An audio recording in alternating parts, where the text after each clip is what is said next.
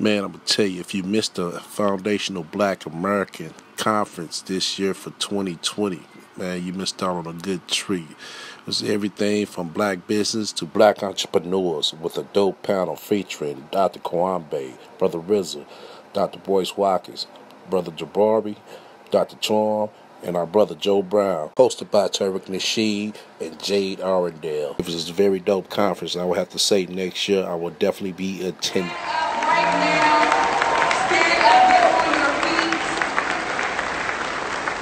and let us welcome our brother, our comrade, the one and only Tariq Nasheed.